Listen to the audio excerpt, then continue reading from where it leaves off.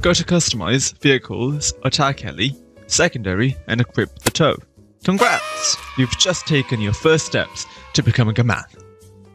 First thing you want to do now is open up chest range and, well, test out the tow on the chest range. Start by practicing your tows against ground and sea targets at different distances. This should be pretty simple. Once you start landing these tows almost every time, move on to targeting these UAVs. There are 3 of these that spawn on the test range, 1 in the middle, 1 on the left, and 1 on the right. Start by hovering about 100 meters away from one of them and just shoot the tow. Watch how it dips down a little when you shoot it. Watch how it moves and watch where it goes. You'll probably miss your first few shots, but that's alright. Don't worry about it. Just try again. But before you try again, think. Think why you missed. Did the tow go under the UAV? Did it go over it? Think. Find the problem and fix it. Adjust your aim before shooting and try to lead your shots, rather than just aiming straight at the target. The guided tow missile is a guided missile. That means you can guide where it goes in real time. So, if you see that the tow is below the target, move it up by pulling up. Oh yeah, I forgot to say, you guide the tow missile with your nose.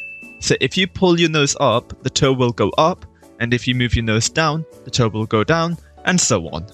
Your main objective should be to keep the tow as close as possible to the target to maximize your chances of hitting it. Once you start hitting these shots consistently, move on to trying to hit them from below and above the UAV. This won't be all that difficult, but it will start getting you used to hitting tows when moving. While you're in the test range, also practice close range and long range shots, but these will be quite difficult for you if you're just starting. All you need to worry about are medium range shots, because once you get into real games, these are the shots that you will most likely be taking.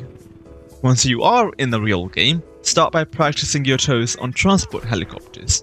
These things have massive hitboxes, which extend to their rotors, making them very easy to hit with tows, especially from above.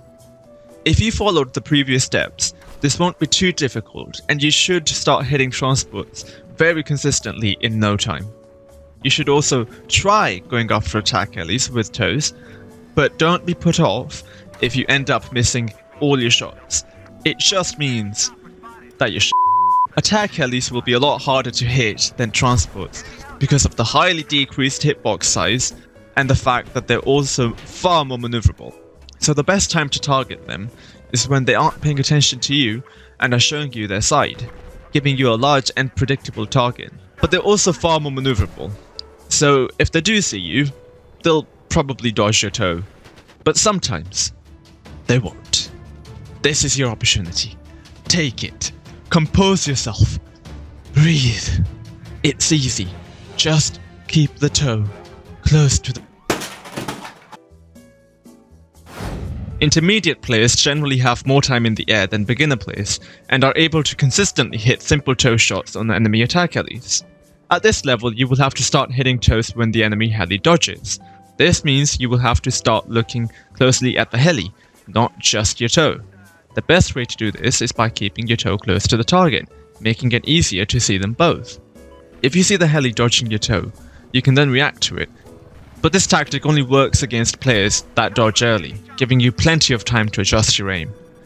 These shots aren't too difficult to hit, but it will take you hours of practice to be consistent at them. But the chances are that the enemy will most likely do a last second dodge, where they will dodge at the last second. Anyway, this means that even if you track your tow all the way to the end, the enemy can still dodge it by dodging it at the last second. So to hit these shots, you will have to pre-adjust your aim by either predicting the dodge or by reading your enemy's movements. Most people will instinctively dodge down, so be ready to adjust that way.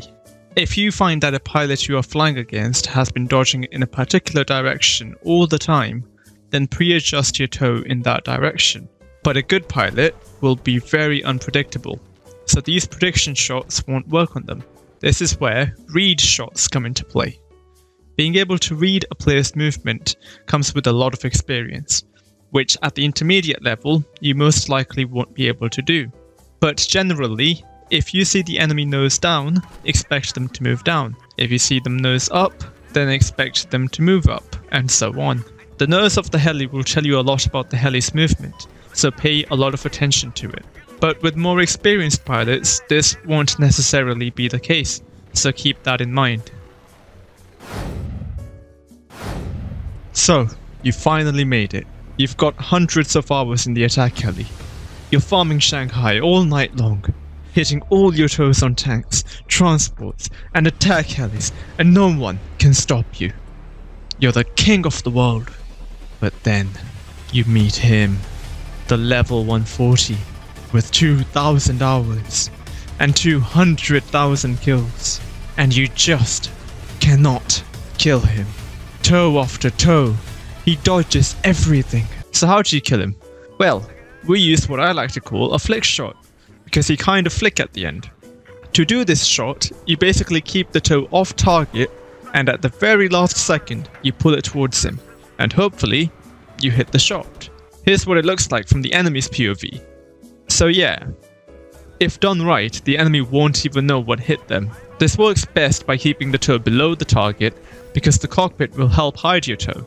But it can work equally as well by keeping it above or to the side of the target, because most of the time, the enemy will think that you're going to miss the toe, so they won't even bother dodging. Obviously this shot is very hard to do because you need to know how far away your toe is from the enemy. This comes with a lot of practice, but I found that keeping an eye on your radar before shooting the toe can help a lot because it makes it easier to know how far away the heli is from you. Sell your soul to the devil.